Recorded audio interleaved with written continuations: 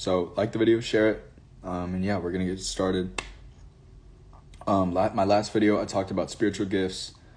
Briefly, I just laid a foundation for the rest of it. Next, we're going to be talking about the gifts and how they operate in the church. Who has spiritual gifts? How do people get spiritual gifts? What spiritual gifts people get? How does this work? And that's what I'm going to be talking about next video. But with this video, I'm going to be talking about how to grow and activate the gifts and the fruit of the Holy Spirit. So before we get started, we have to actually realize that these are two different things and they operate in different areas. But spiritual gifts are one thing and spiritual fruit are one thing, or another thing, sorry. So we see in Galatians 5:22-23, where it talks about the fruit of the Spirit, and this is what it says. And we'll get into all of this after I read this. So it says, "But the fruit of the Spirit is love, joy, peace, long-suffering, kindness, goodness, faithfulness, gentleness, and self-control. And against such there is no such law." So it lists 9 things about the fruits of the Spirit. And what's something interesting, so in John, it represents the Holy Spirit as a dove. And so I don't know if you know this, but a dove has 9 main left wings, 9 main right wings, and 5 back wings, main back wings. So the left wings represent the fruit of the Spirit. The 9 on the right side represent the gifts of the Holy Spirit, and the back 5 represent the ministry gifts of the Holy Spirit. And we see that in Ephesians 4, I believe. So it lists these the spiritual fruit. It says, so I believe that we can often lose, just focus on what these spiritual gifts are. Because God wants us to have spiritual fruit. And I believe that we've often failed to make a difference between, or realize the difference between the spiritual fruit and the spiritual gifts. Do you think, so in my last video, I used an example of a Christmas tree to represent spiritual gifts. And I said, they're just like presents under a Christmas tree. They don't take long to put under, and they don't take long to open as well. So using the exact same example, we can apply this to the spiritual gifts and the spiritual fruit. So spiritual fruit, starting with spiritual gifts, is like an ornament on a Christmas tree. You can put it on a tree and it doesn't take long at all. And then you can take it off, and it's only on there for certain seasons, especially for Christmas. But you can't put an ornament or attach an ornament to a real apple tree. And so an apple tree grows actual fruit. It grows on the tree, but an ornament doesn't actually grow on the tree. But an apple takes a while to grow. It actually takes sometimes years to grow an actual, a perfect apple, 2 to 3 years. I mean, it takes a long time. And so with spiritual fruit, I believe that most Christians believe that it can just grow overnight. But the reality is that to grow an apple tree, it takes a lot of careful, just practicing, mastering. It takes a lot of labor to just take care of plants. They need a lot of water. They need a lot of sunlight. They need these certain things. They need to be carefully taken care of. And that's just like spiritual fruit. And that's why it's compared to the fruit at all. It would be absurd to expect spiritual fruit to grow overnight. And this is something that I actually expected to happen at the beginning of my walk, but I'm now realizing that it's a lot more. God bless you too, my friend. It takes a lot more than just turning your life to Christ in order. That's when the seed is planted, but we actually have to also grow that fruit. And it says in 2 Timothy 2:6, praise the Lord. Thank you, Lord. It says, a hardworking farmer must first partake of the crops. So you have to be a hardworking farmer. Fruit does not come forth without labor. You can't get fruit without working hard. You can't grow fruit without planting seeds and then making sure that they're actually growing right. We act like spiritual fruit grow overnight when, in fact, this is not the case. Fruit can grow on its own, but in the world markets today, you cannot possibly find any plants, or not any plants, but any fruit that actually grows by itself and that anybody wants. Well, you just can't find any fruit that's just simply, they market it as something that just grows by itself. All fruit requires very careful and often intensive cultivation that involves time and care. Similarity, no one will bring spiritual fruit to perfection who does not cultivate it. We should also realize that a gift of the Spirit will not be as effective unless the fruit of the Spirit is cultivated alongside of it. So if you don't grow your spiritual gifts with your spiritual fruit, they're not going to be as effective. And so my recommendation is that we actually grow them at the same time. So if you have the spiritual gift of prophecy and you're learning how to be patient, you should also you should learn how to do those things at the same time. And this is very important for growing actually good fruit. So yesterday I talked about how receiving a gift from the Holy Spirit will not actually change your character, but working in it, exercising in the spiritual gift might actually change your character. It might give you more faith. It might give you more determination to actually just keep serving God. You're seeing miracles. You're seeing these things. And you're actually helping people, and you actually love blessing people with these spiritual gifts that God has given you. But it says in 1 Corinthians 13, 1-2, it says, and I'm going to read this. It says, though I speak with the tongues of men and of angels, but I have not love, I have become sounding brass or a clanging cymbal. And though I have the gift of prophecy and understand all mysteries and all knowledge, and though I have all faith so that I could remove mountains, and this word mountains here means difficult circumstances, but have not love, I am nothing. So you can have all these spiritual gifts, but it's not actually going to help you. It's not actually going to benefit you. It might benefit somebody else. You might actually heal somebody and they actually get benefited, but it's not going to change who you are. You're not going to be doing out of love, so it's not going to edify you. It's just going to edify the other person, which is not actually a terrible thing, but we want to do it out of love. And these spiritual gifts actually work best when you're actually feeling compassion and love for others. We can see oftentimes in the Gospels that Jesus actually, when he healed somebody, every time he felt compassion for them. And in this, a miracle actually happened. And we see that almost every time in the Bible when there's some kind of miracle, it's always out of love. So in order to continue to just thrive in these spiritual gifts, we actually have to have love, or you're nothing. That's what Paul says. So having all the spiritual gifts means nothing. It's a gift. It's something that you've received from the Holy Spirit. It's not of yourself. What do you have that you did not receive, Paul says? This is interesting because even though they did not benefit you, because of the absence of love, they may benefit others. If I have the gift of healing and exercise it without love, it does not profit me anything, but it may profit the other person. So an example is one time I got a message from the Lord, and I was asked to tell somebody to continue to practice something, but doing it at a more rate. Not extent rate, but just at a higher rate. I'm just reading the Bible more. And when I went to go speak to this person, I came with aggressive tone because my objective was not to obey God or to show love to this person, but it was to be like, you're messing up, dude. And so I didn't do it out of love. And what happened was that this person didn't actually take this message very well. And it didn't actually edify either of us. And it didn't accomplish really anything. So when we do things for God, we have to make sure that our motive is right. That's why David says, create in me a clean heart, O God. That's why in James it says that you may purify your hearts. It says in James 4:8, it says, purify your hearts, you sinners. We have to walk with a pure heart. We have to obey with a pure heart. And we have to do it out of love. So that not only edifies the other person, but edifies ourselves as well. The one who exercises the gift does not actually profit from it unless it is expressed in love. But God is good to those who need healing, even when we are hard-hearted. That's why in Ezekiel 11:19 it says that he will take their heart of stone and turn it to flesh. And then he will put a new spirit within them, and that they may walk in his judgments and keep his statutes. And so this is a question that I have not personally been asked, but this is a question that I've seen a lot of other places. So if you have spiritual fruit, do you need spiritual gifts? And this is my answer. You need both. You need all of them. You need ministry gifts. You need spiritual gifts. You need all of them. They all work together. And so we have to imagine that we're actually operating in the church and we're actually operating in power. That's why in 2 Timothy 3, it says that they will have a form of godliness, but deny the power that actually can make them like God. And so Jesus had he had all of these gifts. I mean, he was literally God incarnate, in the flesh.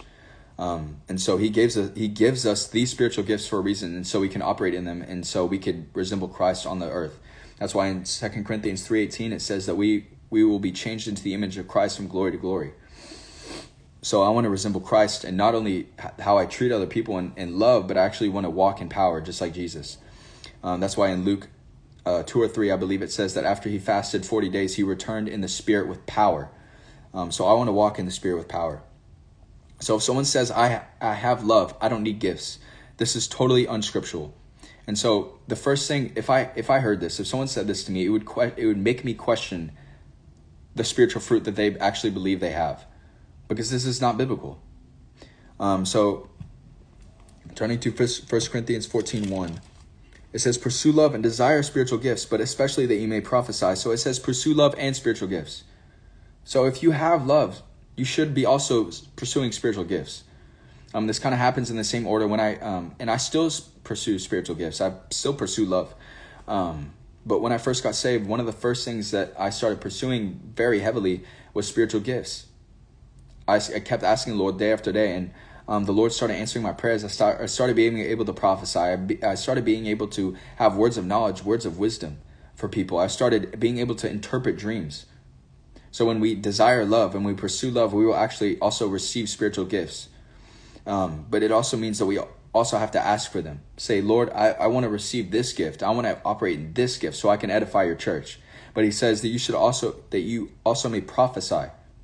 So this prophesying gift is the one that benefits the church the most, because you're edifying not only the person that you're prophesying over, and it gives them faith, and it gives so when I'm struggling, the first thing that I think of is heaven, obviously getting a glorified body, but also realizing or remembering this prophetical words that have been spoken over me, and the message that I got when I was first saved, because I had a vision. So I remember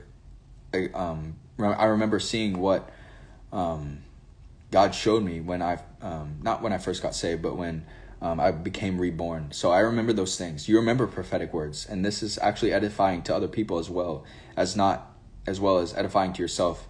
And we're going to be talking about prophetic talk, or not prophetic talking, but just being prophetic in a later video. But moving on, turning to Romans 5:5-8. Thank you, Lord. I will greatly rejoice in the Lord. So turning to Romans 5:5-8, it says, and so this is the point that I have in love. So it says that when we are filled with the Holy Spirit, the love of God was also completely poured out on us. And it says we are filled with the Spirit abundantly. It says, now hope does not disappoint, because the love of God has been poured out in our hearts by the Holy Spirit who is given to us. So when we got the Holy Spirit, we actually got all of the love of God. But Paul says that we may abound in love. So you may not be the most loving person right now, but you are supposed to abound in love, get more and more loving, show more and more compassion towards other people. And this is what Christ has called us to be. It says that in Philippians 2:1-8, it says that we should have the same mind. It says in Mark 10:45, it says that Jesus came to serve, not to be served. And so it says in the verse before that, in verse 44, it says, if you want to be first, you must be a slave to all. And so that comes out of loving other people, wanting to serve other people, because you know that Christ is well satisfied with you when you do those things. But you also just want to do them because you love God. And when you love God, you also, without knowing it, you start loving other people, because you're becoming like Jesus. And Jesus loves, like he says, no greater love has anyone than this, than one who lays his life down for his friends. And that's exactly what Jesus did. And he proved his love for us when he died on the cross. So it says in verse 6-8, it says, when we were still without strength, in due time Christ died for the ungodly. Scarcely for a righteous man will one die, yet perhaps for a good man someone would even dare to die. But God demonstrates his own love towards us, and that when we were still sinners, Christ died for us. So it says also in Luke 23:34, it says, Jesus said, when people were ridiculing him, it says, Lord, forgive them, for they do not know what they do. That's the love we're supposed to have towards people. And when we act in that kind of love, we start operating in this different power, this different spirit. Like Acts 19, Paul's stuff, where he's handing out handkerchiefs to people and demons are being casted out. He's doing unusual miracles, it says. I want to do those things. I want to heal the sick. It says that Peter was doing such great miracles that people were getting on their mattress just to be under his shadow, like that kind of power. And that power also comes from fasting. I mean, they were fasting constantly, but the point is that we're supposed to operate in this love that in Romans 5:5 it says that love of God has been poured out on us when we got the Spirit. And so we're supposed to abide in that love, and that's how we operate even stronger in these gifts when we ask the Lord to give us love for other people. And it's not going to happen immediately. It says that one of the fruit of the Spirit is love. It's something that grows. It continues to grow. And eventually you're going to start being able to see it.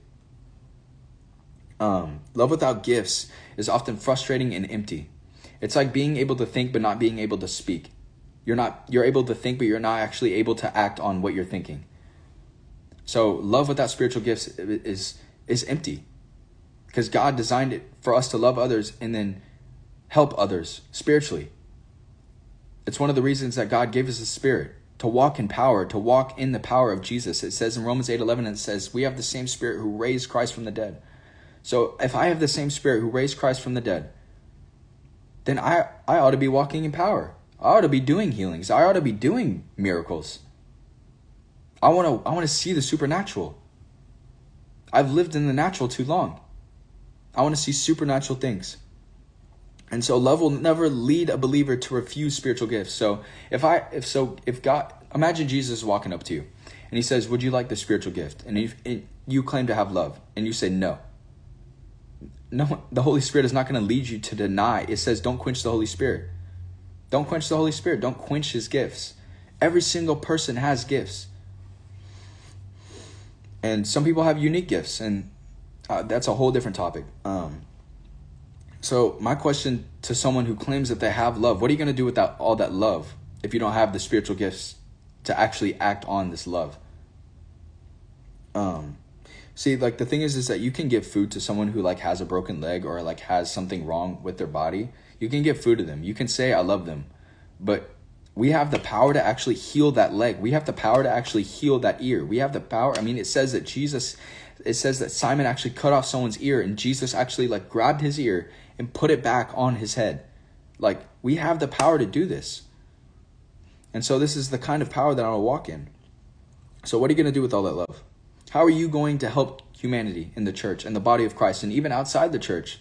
In Acts, they didn't really even have churches like we do today. They didn't have mega churches with the pastor's name on the building. You need gifts for that.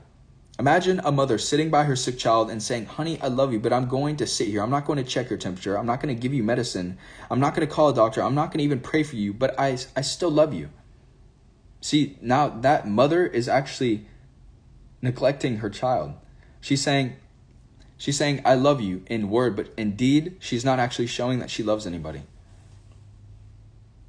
We have to be, it says the kingdom of God is not in word, but in power. It says that in 1 Corinthians 4:20. In power. The kingdom of God is in power. It says when we do deliverance, it says the kingdom of God has surely come upon you. The kingdom of God is in power, not in word. Anyone can speak a word. Or if we love the sick, we will desire the gifts that will enable us to minister to the sick, which are the gifts of healing and miracles. Biblical love is very practical. It does not sit around and use nice phrases. It does something about it. See, when Paul saw the lame man sitting in front of the temple, he said, gold and silver I do not have, but what I do have I will give to you. And he said, get up and walk in the name of Jesus. And the man got up and started walking. That's a perfect demonstration of the power of miracles. We have the power to do so. And the church has been neglected of this, but the Holy Spirit is moving in a new way today and tomorrow and forever. It says that in Hebrews 13, it says Jesus is the same yesterday, today, and forever. So if you say that miracles are just for the book of Acts, it never says in the book of Acts that the miracles would ever stop. So they need to keep going. Something is changing in the Spirit. We must not be one-sided. We need both gifts and love. We need both gifts and fruit. We need both spiritual gifts and ministry gifts. None of these things is a substitute for any of the others. We need all of them. We need to operate in all of them, and we need to exercise them. The same way that you exercise your body, you need to put yourself in a position where you're using them, where you're going out, where you're evangelizing to people, where you're talking to people, where you're actually going to church, and a spirit-filled church.